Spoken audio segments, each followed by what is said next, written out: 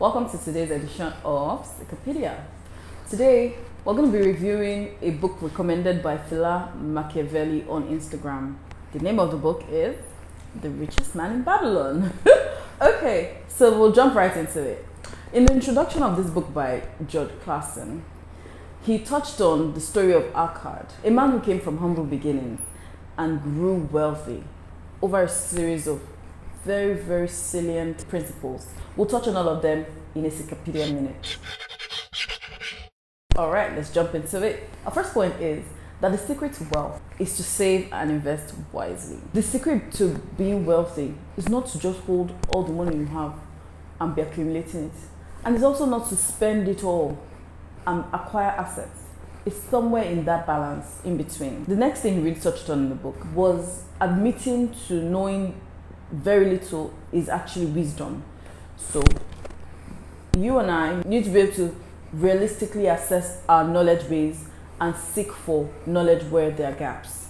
You know, all these get rich schemes, they're not the way to go to be wealthy.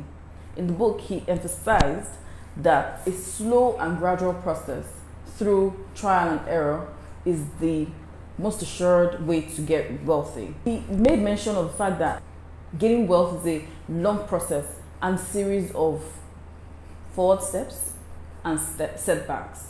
You try, you fail, you try again, but this time from a place of knowledge, avoiding all the mistakes you made in the past. You see, it's really through a process of adaptation and learning that you gain the knowledge base to be able to accumulate wealth.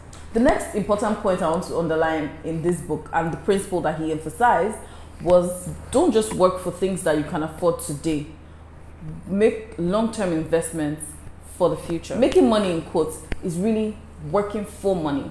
Accumulating wealth is around letting your money work for you. Going back to the first principle around saving and investing, emphasizes this next one, which is making investments that get interest is very lucrative. So let your money work for you and then spend the baby interest. The next principle, many people think that luck, constitutes random events that just fall into someone's lap. Hardly the case.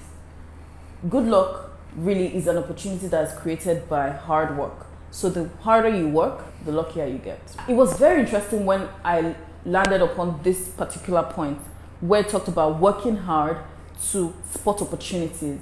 So you would not just wait for opportunities to come and knock on your door. You actually open your eyes to look for opportunities and then seize the day. Carpe diem.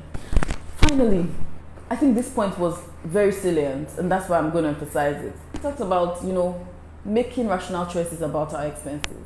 Is it important? Can it be delayed? Questions to ask. If you don't take anything from this book, take away this one point. A part of all you earn is yours to keep. Till next week. See you then.